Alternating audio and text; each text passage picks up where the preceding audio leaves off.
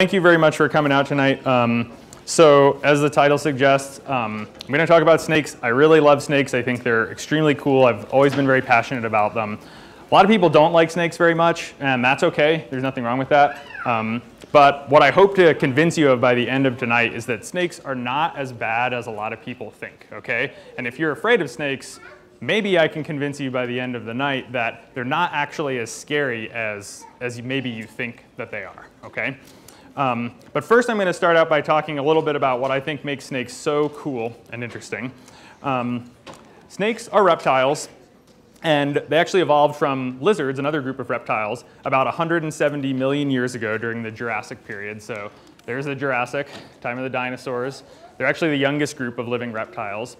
And we know this because we are now beginning to accumulate a really nice series of transitional fossils like this one. So here's a snake fossil, here's his body, and here in this box and blown up here is a tiny little leg. So you can see here he's got an upper leg bone, a femur, two lower leg bones there, a tibia and fibula, and then some tiny little foot bones. And some modern snakes actually have vestiges of these legs too. So this is a ball python, and a lot of pythons have these what are called spurs, and they're actually vestigial hind legs. They have a different function now.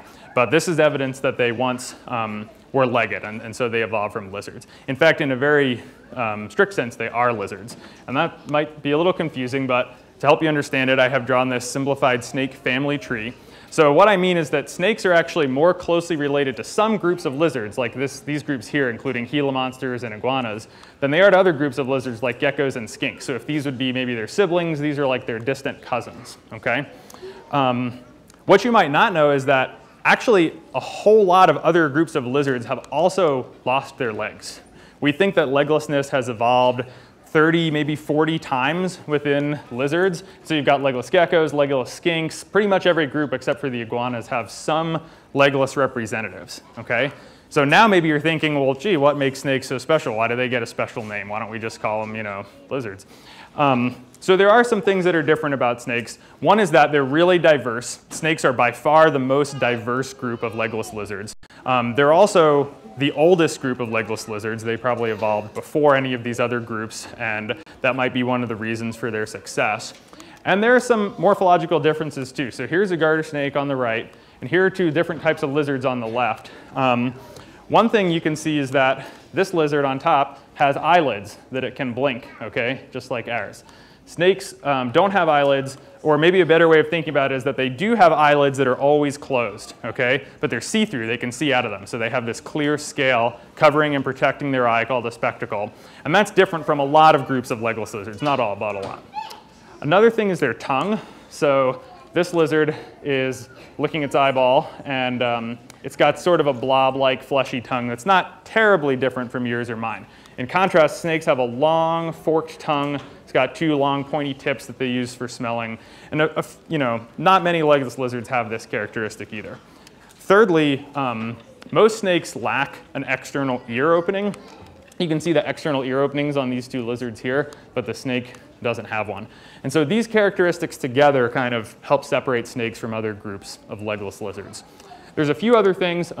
Snakes are pretty much the only legless lizards to shed their skin all in a single step, okay? Most shed in small bits and pieces, kind of like we do. But snakes shed it in one huge piece. They also have some pretty interesting internal anatomy. They have very elongate internal organs, like these long kidneys right here that are staggered with one in front of the other instead of side by side. And they just have a single lung. So their right lung is their functional lung. It takes up a lot of their body when it's inflated. And they have a tiny vestigial left lung. Other groups of legless lizards also have a reduced left lung. Some have it switched. They have a reduced right lung and a functional left lung. And some legless lizards have both lungs functional. But all snakes have this, only the right lung is functional. And then the last thing that really makes snakes interesting and unique, at least in my opinion, is that they have very, very kinetic skulls. Okay? So what I mean by that is that their skull is really, really flexible. You might have heard people say that snakes can unhinge their jaws before. That's not actually really true. They don't actually take their skull apart when they're eating something, but their skull is just super stretchy. Their chin is not connected by bone, it's just by ligament, so it can stretch really wide. They kind of have an extra bone in their upper jaw that they can use to make their gape of their mouth really wide. And so they can eat things that are much, much bigger than they are. Okay, and all snakes are carnivores, okay? There aren't any snakes anywhere out there that eat plants or fungi or anything like that. Some of them, like this egg-eating snake, eat eggs. And this picture gives you a really good idea of just how stretchy not only their heads, but their skin and their entire bodies are. They just eat these massive meals. And we'll talk a little bit more about what snakes eat later on in the talk. But this is something they can eat things that are much, much bigger relative to their own body size than any other group of legless lizards.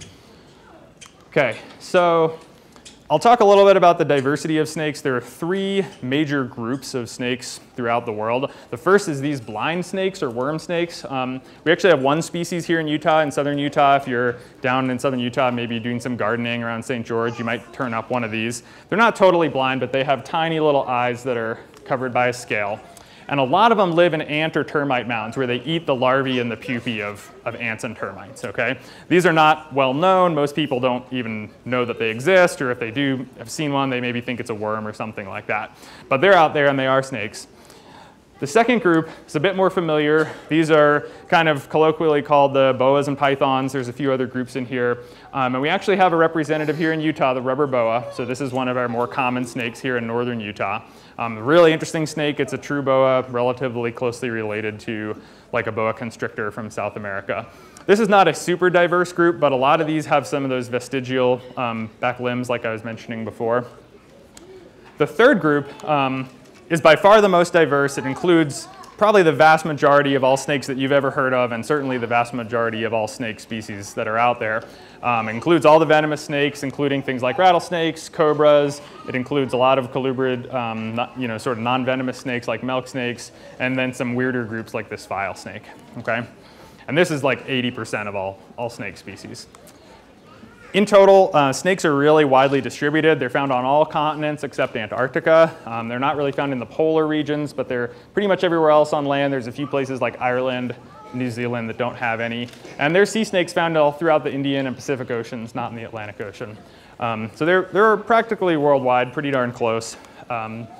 As of today, there's 3,571 described valid species of snakes. This number goes up and down a lot, but mostly it goes up.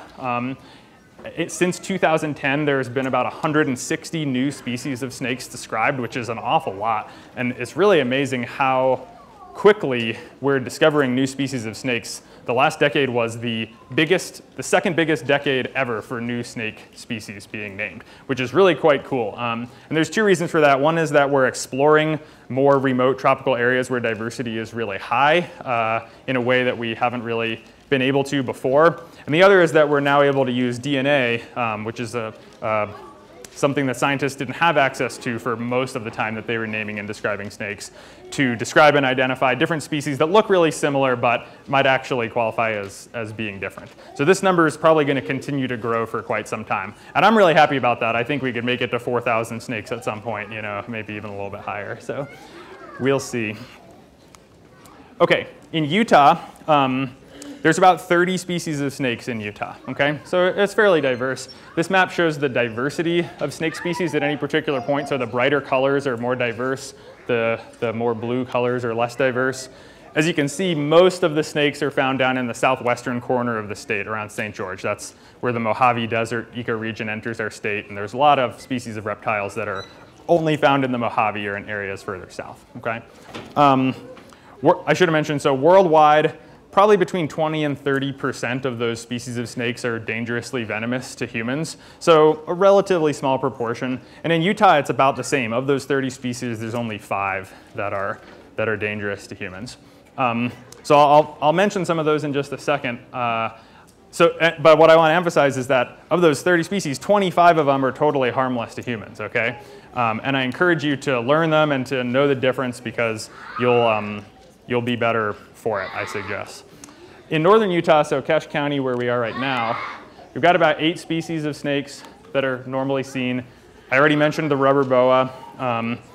There are also a couple species more day active snakes. So rubber boas are mostly found out at night. This species, the racer, is diurnal. It's active during the day. It's very, very fast, so it's aptly named. So if you're hiking in an area with grass and you see a snake dart away from you really quickly, racer is probably a good guess.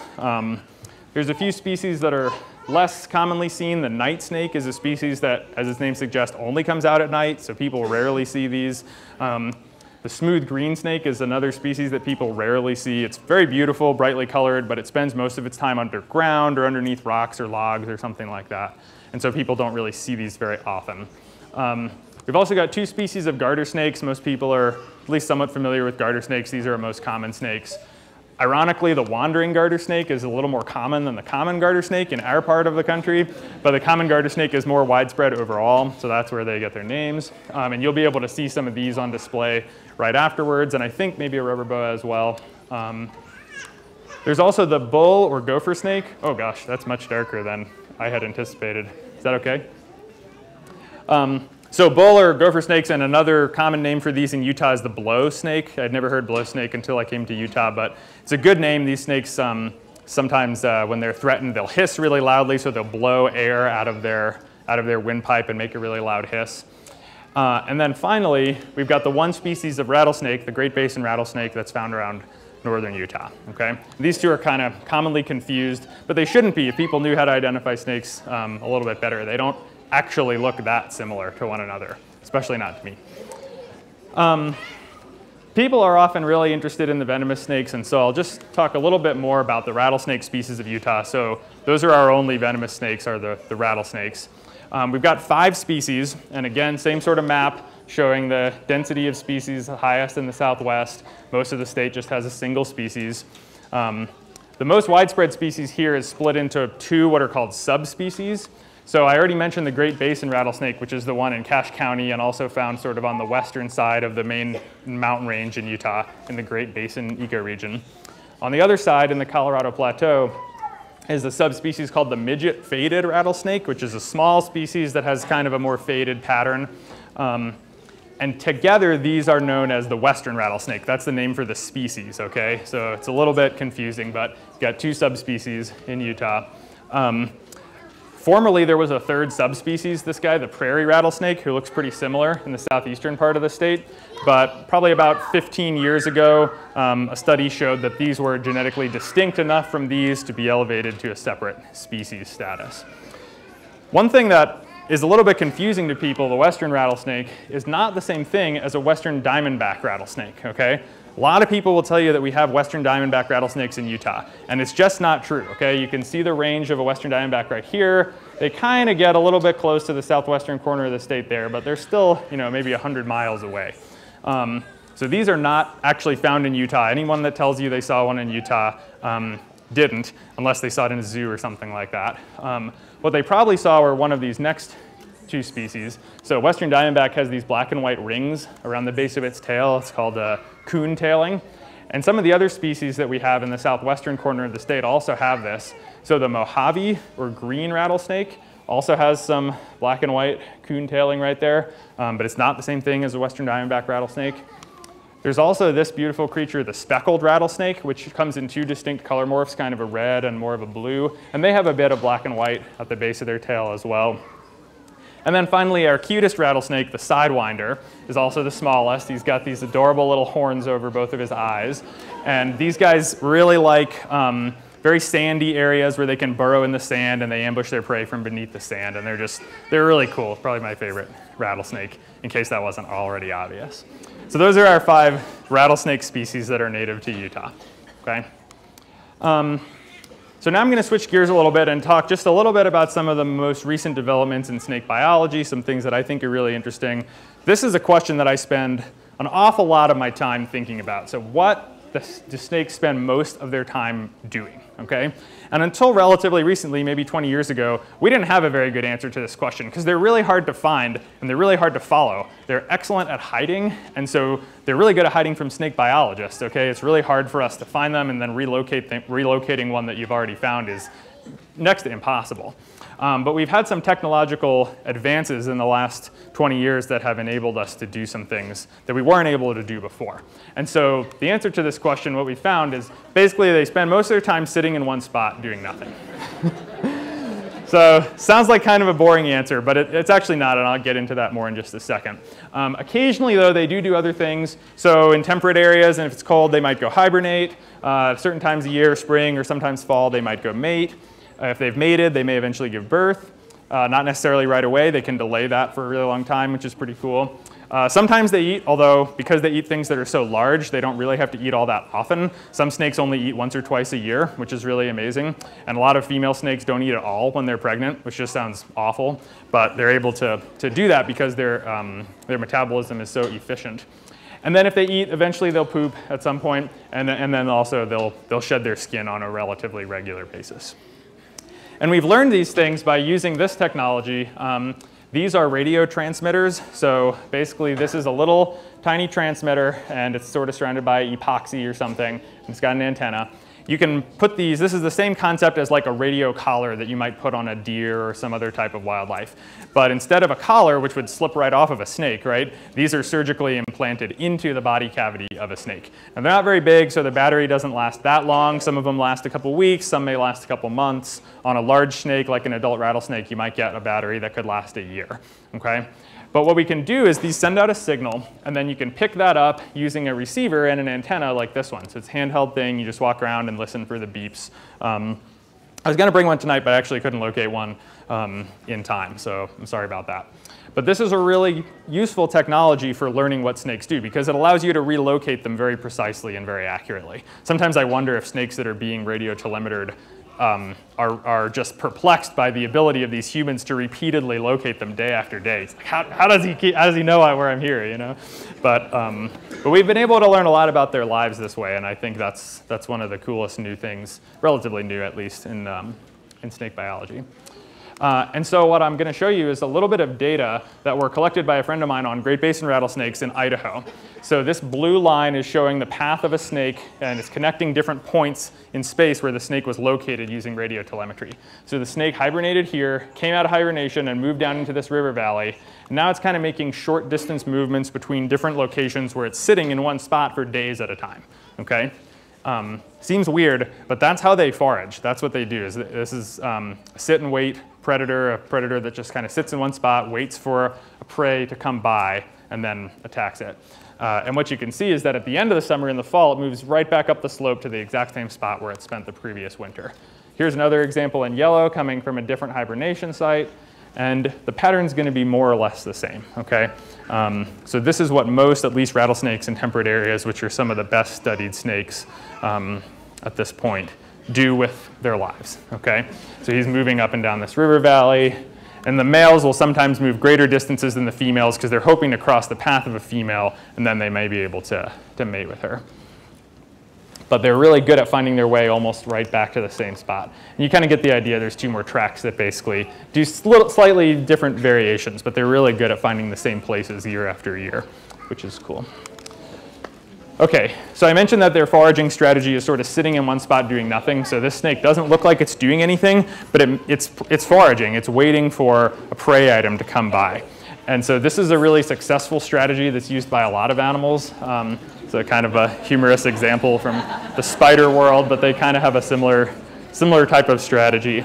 And so it's amazing. I mean, if you had to sit in one spot for 3 days, like if I told you right now you can't leave this room for 3 days, that'd be kind of a problem, right? You didn't bring enough resources with you into this room to survive on for 3 days. But if you were all snakes, it'd be no problem at all. Okay, so what do snakes mostly eat when they're foraging? And again, kind of a humorous example. So the answer is, in general, other animals, okay? And I love this cartoon because it's just like, dang, you know, the phone always rings when you're halfway through swallowing that gigantic pig. I don't even know how he would answer the phone if he didn't have a pig in his mouth because he's a snake, he has no arms. Or why does his armchair have armrests? I don't know. Don't ask these things, okay? But so in general, they eat other animals, right? I mentioned they're all carnivores. There aren't any snakes that eat plants or fungi. But the diversity of animals that they can eat are just incredible.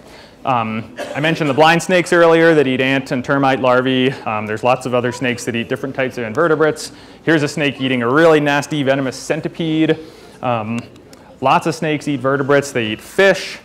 They eat all different kinds of amphibians, including toxic amphibians like toads that are chemically defended. They eat other reptiles like lizards. They eat other snakes. They eat birds. They eat lots of mammals. Here's a Puerto Rican boa catching bats out of the air in the mouth of a bat cave. An eastern diamondback eating a rabbit. They can eat really huge mammals. Like here's an Australian python eating a kangaroo. Here's an African python eating some kind of huge antelope. And this one's amazing. This is a photograph from the inside of an African python that was killed. And those are quills from a giant porcupine, okay? So I don't know how you swallow a porcupine, but I think the answer is very carefully. A few more kind of specific and fascinating examples. Here's one that I really like. This is a snail-eating snake from Southeast Asia.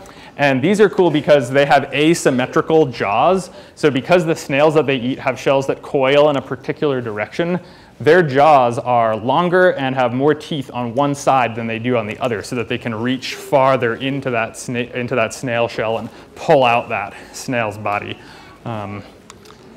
Here's a South American cat-eyed snake eating some frog eggs, which are just this really gooey, like gloppy meal. They've shown that these frog eggs can hatch really, really rapidly in response to predation by a snake. They can detect those very particular vibrations. Here's an African egg-eating snake eating a bird egg. It's a hard-shelled egg that they are amazingly able to get their skull around. They swallow it, and then they crack the shell using these downward-pointing spines on their spine, on the underside of their vertebrae. They let all the yolk and the white run down into their stomach, and then they throw up the shell because it doesn't have very much in the way of nutrition. This guy, a turtle-headed sea snake, has this neat little beak for scraping fish eggs off of coral, which is what they eat. And then finally, a shout out to some Utah State research. So I mentioned a lot of snakes eat very highly toxic amphibians that are chemically defended. So we've got this Japanese tiger keelback, and here's a garter snake eating a rough-skinned newt. And these snakes are eating amphibians that would kill people if we were to eat them. That newt might have enough toxin to kill 50 people. And these snakes can eat them with no problem. And so these are things that were discovered by researchers that are working in the biology department here at Utah State, Butch Brody and Al Savitsky. So really just, there's almost, the sky's the limit to what snakes can eat. There aren't any snakes that eat elephants or whales, but it's kind of hard to come up with other animals that somewhere aren't eaten by some species of snake. Okay? And so as a result, we think that snakes are pretty important predators, that they play these important roles in ecosystems. You might be familiar with the idea that a top predator, like maybe a wolf, can have these important effects on its prey, like elk, and that in turn can have effects on the plants that elk eat, positive or negative effects. And so we think that snakes might be playing similar roles in certain ecosystems. So if a rattlesnake eats mice, it may contribute to reducing the population of invertebrates that are parasites on mice, like these ticks, which spread diseases like Lyme disease to humans like you and me. And so these snakes can potentially play really important roles in ecosystems that benefit humans directly, okay? And there's two kind of good examples of this from snakes that are introduced to areas where they're not originally found. One's the brown tree snake, which is from Australia, but now it's found on Guam, an island in the Pacific. And this graph is showing Guam here and some other islands that don't have brown tree snakes. And the height of the bar is showing the number of spiders, okay? And so on Guam, there's no birds or lizards really anymore because brown tree snakes pretty much ate them all because there were no native snakes and the birds nested on the ground, weren't frightened of snakes, got eaten by them. And as a result, there were no spider predators around, and so the spider population of Guam has really grown. So if you don't like snakes or spiders, Guam is probably not a good choice for your next tropical vacation. A little bit closer to home, you may know that we're now, the United States, southern Florida, is now home to an introduced population of Burmese pythons. So this is one of the world's largest snakes. It's native to Southeast Asia, but they're established in Everglades National Park now. And this graph is showing, for all these different types of mammals, the green bars show the number of those mammals observed before pythons were found in the Everglades, and the red bars show how many were observed after, which, if you can't see the red bars, you're not alone because there basically aren't any native mammals left in the Everglades. They documented like 99% declines in these common species like rabbits, opossums, raccoons. So we don't know yet what effects this is going to have on the ecosystem in the Everglades, but it's probably going to have some kind of important effect. And snakes are in this case responsible, okay? And we think they play these important roles in their native ecosystems too. Okay, so how do snakes actually eat when they want to eat something? So some snakes just cram their prey into their mouth without killing it beforehand. These are usually snakes that eat relatively small prey or prey that are really long and skinny like another snake, and they don't necessarily need to subdue it. But a lot of them kill their prey first using one of two strategies. Constriction, where they wrap their body around and squeeze until the prey are killed and then they eat them, or venom. And this is a very elegant chemical cocktail that they use to kill the prey. That way it doesn't harm them when they're trying to ingest it, okay? And that's what the rest of the talk is going to kind of focus on. Venomous snakes and what their venom does and and how they can interact with people, okay? So snake venom it's a little bit of an oversimplification, but it's essentially very strong saliva that is injected into a prey item in order to kill it. So it's got two functions. The first is procuring food, so killing the prey. And they do that, in addition to killing it, they also rapidly immobilize it, right? So they can then eat it.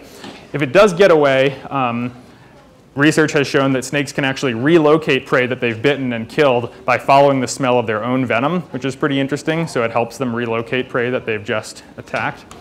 And there's some studies that show that it starts the digestion process before the prey have actually been ingested, okay? Other studies have shown that that's not the case, so it's still kind of up in the air, but at least some folks think that that is probably true. The second function is defense against predators, all right? And this is where humans really come into play. We're not prey. I didn't mean to do that. Because we're not actually prey of any venomous snakes, and really very, very rarely of any snakes at all. I said there were almost no species of animals that were not eaten by snakes, but if you had to make a list, it'd be a short list, but humans would probably be on it. There may be a few rare exceptions, but no venomous snake on Earth is large enough to consider a human being prey, okay? And so when a snake sees a human, they perceive us either as nothing or as a predator. And when they're biting to defend themselves against predators, they may not bite in the same way that they bite when they're trying to kill their prey. And that's because their venom is kind of expensive for them to create, okay? So when snakes bite to kill their prey, they inject venom 100% of the time, essentially. This is well known. It's been shown that they can meter the amount of venom that they inject roughly to correspond to the size of the prey that they're injecting, although that's also something that's a little bit tough to get a handle on. When they're biting in defense, this is a much lower and more variable number, okay? Between 8 and 80% of the time they're injecting venom. It varies a lot based on the species of snake and also on the context of the bite, perhaps how threatened they feel. And here's some data showing that rattlesnakes that were either touched or not by sort of a threatening fake hand injected almost twice as much venom when they were touched as when they weren't. So they probably have some ability to control the amount of venom that they inject and make that, adjust that to be more proper to the context that it's in. On the other hand, so it's a really good study done with cottonmouths. This is a species from the southeastern United States. It's also known as the water moccasin. And these guys, Gibbons and Dorcas, wanted to know, okay, how likely are cottonmouths to actually bite in their self-defense, right? People in the southeast will tell you that cottonmouths are really aggressive snakes. They'll bite you, they'll go out of their way to bite you, or they'll chase you or something like that, okay? A lot of people will tell you that as fact. And so what they did is they approached these snakes. They had a fake leg, and they also had a fake hand. And they would put the leg right next to the snake and watch what it did. And then they'd step on the snake with the fake leg and watch what it did. And then they'd reach out with the fake hand and pick the snake up and watch what it did, okay? And they just recorded, what did these wild cottonmouths do when you approached them in this way that mimicked how a human might approach a snake. So I'll show you two graphs. The first one is the proportion of those cottonmouths that attempted to escape, okay? And you can see it's pretty high for these two categories. It's low for the pickup category, and that's because a lot of the snakes that attempted to escape actually escaped, and they didn't get a chance to try to pick them up, okay? So it's not that they don't try to escape when you pick them up, it's that escape is a very effective defensive behavior, and they're able to escape before you can even, escalate the interaction. Here's the data for biting. So of all the snakes that they stood beside, not one of them bit the fake leg, okay? When they stepped on the snakes, about 5% of them bit this fake leg. And finally, when they picked them up, their most aggressive category, 36% of these cottonmouths bit the hand that picked them up. So that's relatively low, right? About a little bit higher than a third. Now, does this mean you should go out and pick up cottonmouths? No, no, no, no. That is a very, very stupid idea. You should not do that. But even if you did, even if you were a really dumb person who chose to do this, it's not 100% that one would actually bite you, right? They're not as aggressive as people tend to think that they are. And there was another study done in Florida on pygmy rattlesnakes, this guy, where these are really small rattlesnakes, so they picked them up with these heavy gloves. And they showed that only 8% of the over 300, I think it was, pygmy rattlesnake that they picked up actually bit the gloved hand. So really, actually quite low, okay? Now, still, don't go out and pick up venomous snakes. It's a really bad idea. But they're not out to get you, right? They're not coming after you. They don't want to bite you. And if you're right by them, they probably actually won't, okay? Nevertheless, snake bite is a problem. In the US, there are about 4.5 million bites every year, leading to about 30 deaths, and that is just from dogs, okay? So dogs in the US bite about 4.5 million people every year, and about 30 of those people die. But no one's out there saying the only good dog is a dead dog, right? And no one's like killing every dog that they see. Not that many people are frightened of dogs, but maybe they should be. Probably not. Snakes, in contrast, I think you'll be surprised how much lower these are. So snake bite in the USA, there's only about 7,000 to 8,000 snake bites every year in the United States. And of those, only about 5 of those people die, okay? So that's way less than 1% of venomous snake bite victims die. And we have really good medical care in the United States, so that's part of the reason. But what I will point out is that of those 7,000 to 8,000 bites, anywhere between 1/2 and 2/3 of them are caused by what we call intentional exposure, okay? So what that means is that the human in the snake-human interaction knew that the snake was there and decided for some reason to interact with it, to go over and to pick it up or to harass it, or maybe they were trying to kill it, maybe they were showing off to their friends.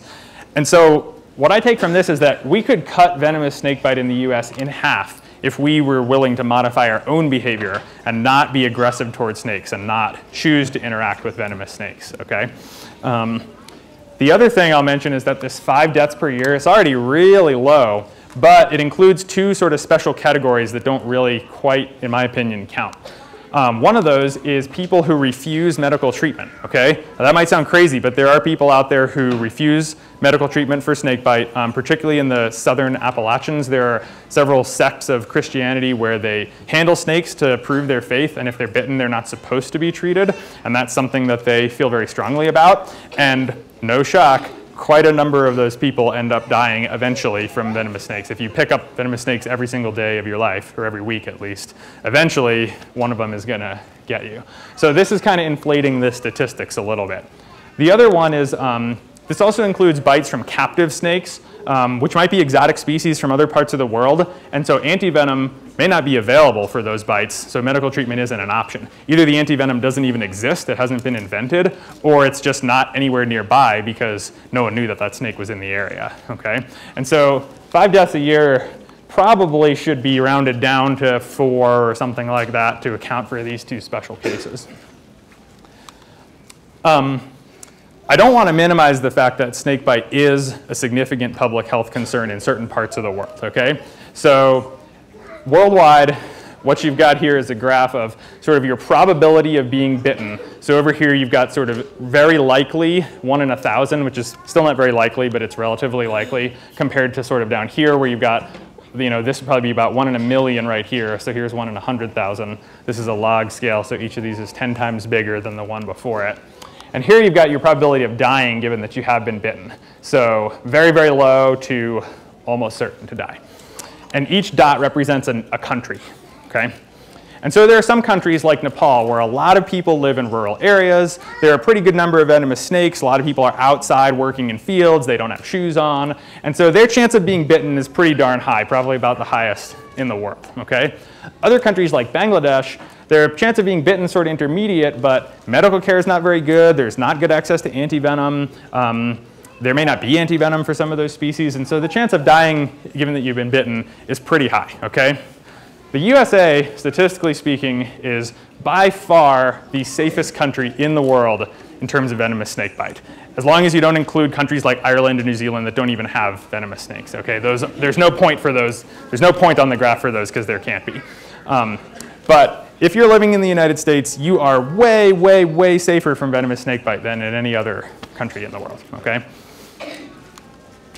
Okay, in Utah, and I'm gonna bring these up for a minute. So I want to get some guesses.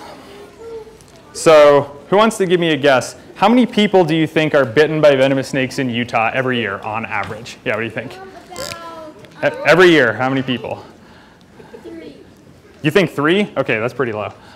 Any other guesses? 1? Man, I already convinced you guys. I did a great job. What do you think? 2? Okay. So in that range. One more. You? Yeah. 5. Okay. So this is number bitten. All right. Now, how many of those people do you think die? What do you think? 1. Okay. Any other guesses?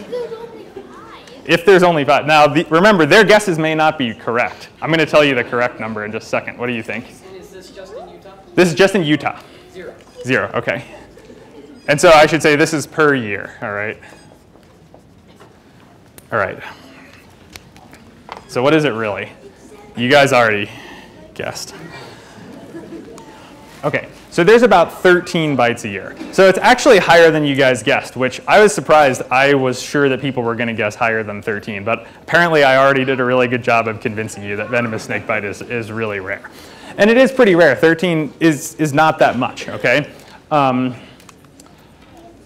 Compared to sort of the national average, we do have a relatively low percentage that are caused by intentional exposure. So remember that the national average is between half and 2/3. In Utah, it's only about 1/5, so about 20%. And I think that's due to the high amount of outdoor recreation that happens in Utah. Okay, a lot more people are outdoors, and they might have the potential to sort of more legitimately encounter a venomous snake if they don't know that it's there. Okay.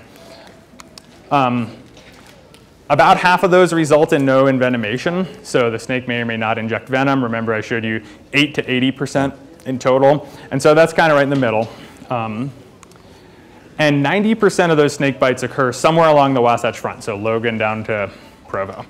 Now, I already showed you that 90% of the snakes in Utah are not along the Wasatch Front, right? Most of them are down around St. George. So what this tells me is that the major driving factor in predicting the number of snake bites is not the number of snakes, it's the number of people, okay? The number of people that are out. Okay, in terms of deaths, you guys guessed some really low numbers, and 0 is probably close to the average. So there are 6 recorded deaths from venomous snake bite in Utah between 1900 and 1990. So in a 90-year period, only 6 people died from venomous snake bite, which is pretty low. Of those, half of them were intentionally exposed, so they chose to interact with the venomous snake in some way. And so that's higher than this average, which is sort of suggestive, okay? 1, so there's kind of a disclaimer, 1 was caused by a captive snake in a zoo, and so you could say from wild native venomous snakes, it's only 5. And I looked for some more up-to-date statistics on what's going on since 1990, but the Utah Poison Control Center told me that they don't actually keep exact records of deaths from venomous snakebite anymore because it's so rare. So they just lump them in with all other miscellaneous deaths from different kinds of animals, you know, that they don't keep track of specifically. It's a little frustrating to me because I actually really want to know. But it does, you know, help my case that they're so rare they don't even keep track of them. Like, all right, it's not probably something you should be losing sleep over. And so what I hope I've kind of convinced you of in general regarding snakebite is that Snakebite is very rare. It's very unusual for a person that's not going out of their way to interact with a snake to be bitten and envenomated by a venomous snake. And if you're in the United States, we have such good access to medical care that your chances of dying are almost non-existent, okay? So I'm not saying you should go out and harass venomous snakes or choose to interact with them, but if you do get bitten, you're probably not gonna die, okay? And that, I think, helps some people feel a little bit better about their fear of snakes if you have a well-developed fear of snakes. That really good medical care is, I should mention this, is anti-venom. So it's chemicals that are created. They used to create it by injecting small amounts of snake venom into a big animal like a horse or a sheep, and then letting that horse's immune system respond to the snake venom. Then they'd harvest the antibodies and give them to a person. That was time consuming, it was expensive, and sometimes people had allergic reactions to those horse serums. And so now they can make it synthetically in the lab, which is a lot better. It's pretty expensive though. The average cost of a snake bite is about $160,000. So if you're already not convinced not to be bitten by a venomous snake, that might help reduce your desire to do so. In case it does happen, there's a lot of misconceptions about what you should actually do, okay? So all of these first aid things that you may have heard of, suction devices, tourniquet, cutting the wound, electrical shock, pretty much anything else that anyone ever tells you to do for first aid is a bunch of it's not true, okay? You shouldn't, there is no first aid for a venomous snake bite. The thing to do is to go to the hospital, okay? And these suction devices in particular, I think, are really misleading because they're advertised as being effective. You can buy these at Smith's, okay? But they don't work. There's this great paper from the medical literature. Snakebite suction devices don't remove venom, they just suck, okay? So don't use these, they don't work. Effective first aid, basically stay calm, have your keys and your phone with you, call the hospital. You know, if you're in a really remote area, they'll send a helicopter, which will probably increase your $160,000 bill, but at least you won't die. So why are people so frightened of snakes? Well, I think they don't know much about them, which hopefully I've done at least a little bit to change that tonight. A lot of people have been taught to fear them, okay, by their parents or somebody in their life. And there is also some evidence that fear of snakes might be partially inherent. This is another kind of open question. There's a big debate in the literature right now between people that think that it is inherent and people that think that it's not. And I'll just put in a little plug for another thing that snakes are good for, which is their venom is a pharmacopoeia of compounds that are really useful for treating all kinds of other diseases that many, many, many more people die from than die from venomous snake bite each year. And this table could actually be like 5 times as big as it is. I just didn't have room to fit them all on there, but there's all kinds of different drugs that have been made from compounds that are found in snake venom, okay? So I think snakes are really beautiful, they're really interesting, they're really important, at least to me, and I hope that I've been able to do at least a passable job of convincing you of the same. So if you want to know more about snakes, I would encourage you to check out my blog and write a comment on there, ask a question. You can email me directly if you have a more personal question, and if you only read one book about snakes in your life, you should read this one. It's a really good read. With that, I'd be very happy to take any questions that you might have. Thank you so much.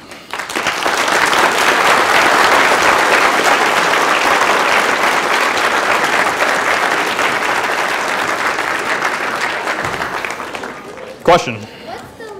What's the least dangerous snake in the world? The least dangerous snake in the world? Well, about 75% of them are not dangerous at all. So I'd say that all those 2,000 whatever species are all tied for the least dangerous snake.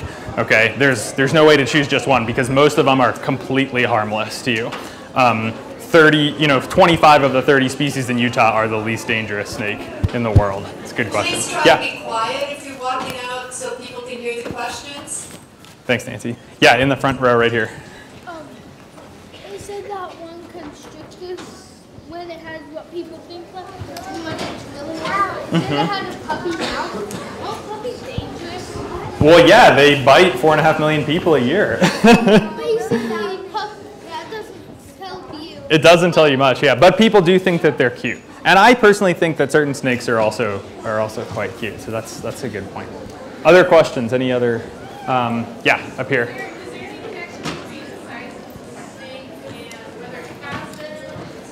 Yeah, good question. So is there any connection between the size of the snake and either whether it has venom or the strength of its venom? This is a common thing. So baby venomous snakes are born with venom. They start out venomous. They don't have to acquire it. There are differences in the composition of venom over a snake's lifetime because a lot of snakes switch from one type of prey when they're young to another type when they're adults. People often say that young snakes either have more potent venom or they have less control over their venom than adult snakes, but the research doesn't really support that. It's a little bit hard to study because it is complicated. Like, it's hard to know what their motivation actually is. But what is definitely true is that smaller snakes have much smaller venom glands than larger snakes, and so the total quantity of venom that they can inject is much lower. And there's a good epidemiological study that showed that the #1 predictor of the severity of a snake bite was the size of the snake. So the bigger the snake was, the more severe the bite because the larger quantity of venom. But you should talk to Ryan McCleary about changes over a snake's lifetime in venom composition, because there are a bunch, but we don't really know how it affects human physiology in terms of a bite. Yeah? How long do snakes live? How long do snakes live? Great question. So it really varies by species. Some of the smaller species probably only live a couple years in the wild. Some of the really large species might live a really long time in the wild, maybe 50 or 60 years. In captivity, some of the big pythons can live about that long, so a pretty long time. Yeah? How long does it take for a snake to snug something to death? Yeah, how long does it take for a snake to snug something to death? I like that. To constrict something? That's a good question. It's pretty quick. It depends on the prey and the snake, right? But if they wrap around it and squeeze, as tightly as they can and nothing goes wrong, it probably takes maybe 10 minutes or something like that. It's pretty quick. It also depends on the prey. So some prey, like a mammal, would die pretty quickly because we really need a lot of oxygen. We need to be able to breathe. If a snake was constricting another reptile, that reptile might take a lot longer because they don't need oxygen as much as we do. So that's a good question. Yeah? How many constrictors do we have in Utah? Not a ton. We've probably got about 10-ish species. So probably about a third of the species are constrictors, and then I said 5 are venomous. And so the remaining 15 probably are just kind of grab it and stuff it in their mouth type snakes. Yeah? Colton. Do you think it's ethical to keep snakes as your pet? Wow, that's a loaded question. Do I think it's ethical to keep snakes as pets? Well, I do have a snake as a pet, so I must. It can be a really good thing because it can really, well, we can learn a lot about snakes by keeping them in captivity because we can observe them in ways that we can't in the wild. And that goes for both pets and research. And a lot of people, including myself when I was young, are really interested in keeping them in captivity because we think they're really cool. I don't think they suffer very much in captivity. They just sit in one spot in the wild anyway. So if they're just sitting in one spot in the cage, they're probably not depressed or anything. There are certain complications. So for instance, there's a lot of debate about whether or not it should be legal to keep certain types of snakes as pets, snakes that are potentially dangerous, so venomous snakes or large constrictors, because you're potentially putting a health burden on yourself and people around you and sort of the healthcare system that other people may not want.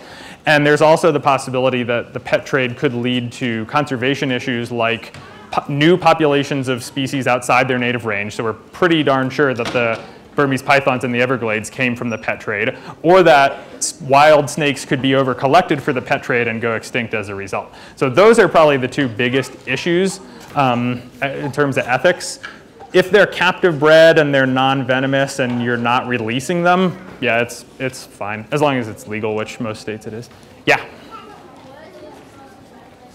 Great question. So he asked, what is the most venomous snake? So it's kind of a hard question to answer, and there's kind of two answers. So the first answer is that the snake that has the most toxic venom per volume, so the snake where they would take the smallest amount of venom to kill a mouse, which is what they do these studies on, they can't do them in humans, so we kind of extrapolate, is an Australian snake called the inland taipan. However, almost nobody ever dies from taipan bites because they're not very aggressive and they live in parts of the Australian outback where basically nobody lives, okay? So they barely ever kill anybody, even though they have this very, very strong venom. The snake that kills the most people is probably the Russell's viper, which is a pretty venomous species of snake that's found in sort of India and Southeast Asia, an area with an awful lot of people and a lot of people living outside. And so that's probably the most dangerous species of snake from a human perspective. But it's a good question. Yeah, right here. Are there two-headed snakes? So there are no species of snakes that always have two heads, but you get all kinds of weird things when you breed snakes in captivity, and two-headed snakes are one consequence of that can happen. So there are individual two-headed snakes of a bunch of different species, probably all over the place, and there are two-headed other kinds of animals as well. Good question. Yeah, in the back there. You made the comment that a snake will evolve its venom when it's killing or killing prey, but when it's just biting you, it won't because it's expensive. What do you mean by that? Okay, so what I mean by expensive is that it's energetically expensive for them to produce. So people have done studies where they've milked a venomous snake, they've forcibly caused it to eject its venom in captivity, and then they track its metabolic rate over time. And they see this big spike during the first couple of days when it's regenerating this venom. A lot of venom molecules are large, they're complex, they take a lot of energy to put together, and so if the snake is biting to get prey, then it's going to get some energy right away. If it's biting in defense, it's not necessarily going to do that. It's a good question. Yeah? Is a snake immune to its own venom? Ryan, I'm going to punt that one to you. Are they immune to their own venom? I want to say no. Sorry. Generally, no, but it's very dependent. You can see within the same species, if one bites another one, that one will die, or it can die. But whether they have any kind of immunity, that's not really looked at. Yeah, we're still learning a lot about those types of questions, so that's a good question. How about right here? What's the biggest snake? So probably the longest snake is either the Burmese python or the reticulated python, which are both found in Southeast Asia. The heaviest snake is the green anaconda, so it's not as long, but it's heavier, and those are South America. Let's see. I want to get you, but I want to get people that haven't asked one yet, like you in the back over here.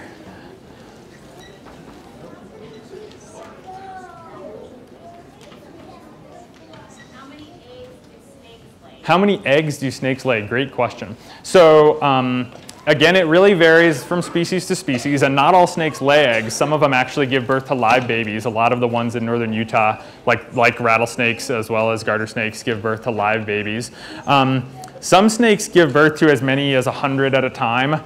That's high. The average is probably between 15 and 30, I would guess, across all species. Some have smaller clutches. Some blind snakes, I think, only have maybe 2 or 3 at a time or something like that.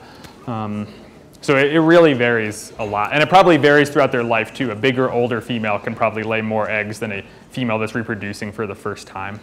Yeah? Is it true that if a snake is threatened, it will bite once and not inject any venom and then bite again? So people have looked at that. It seems to vary a lot. I would not say that it is true. There might be something to that, like as the threat level increases, they're more likely to inject venom or inject more venom or something like that. It's really hard to study that kind of thing. So the real answer is we don't really know. It could be, but it might not be. Denise? What's your favorite kind of snake? What's my favorite kind of snake? I was hoping someone would ask that question. It's really hard to narrow it down because, as my girlfriend Kendall will tell you, every time I tell her about a species of snake, I always preface it with, oh, this is the coolest snake, So they're all the coolest.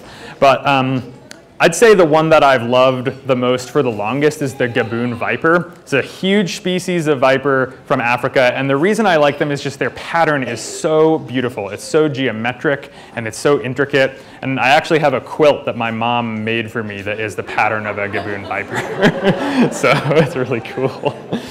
Yeah, you. Have you ever been bitten by a snake, or have you ever killed a snake? Yeah, good question. So have I ever been bitten by a snake, or have I ever killed a snake? So I've never been bitten by a venomous snake, okay?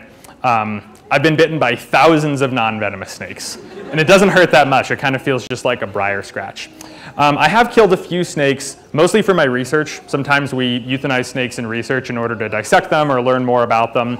I've never killed a snake like out of anger or sort of a wild snake on purpose. I did run a snake over with my car one time and I was really sad about that. But I usually try to be really careful about that. Yeah?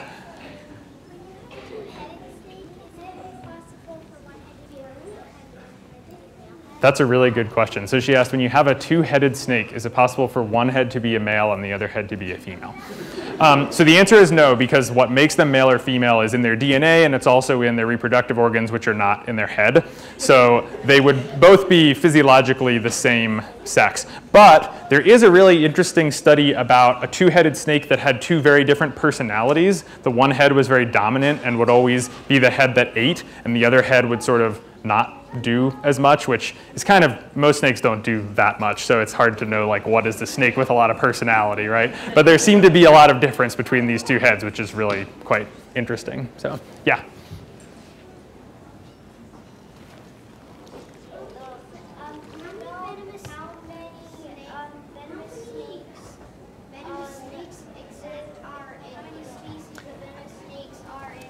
So in Utah, how many species of venomous snakes are there exactly? There are 5 species, and it's the 5 that I showed you. And your other question was? No, I was saying in Australia. In Australia. So almost all of the species of snakes in Australia are venomous, and I think there's about, it's the only part of the world where that's true. I think there's about 600 or 700 species in Australia, so the answer is about 600 or 700. There are a few that are not. So that's the majority of the world's venomous snakes. And Nancy's coming up here, which I think means that we're probably about out of time for questions. But if you have a question, I'd love to answer it, so please come down here and ask me face-to-face right afterwards. Okay, so thanks. Thanks a lot.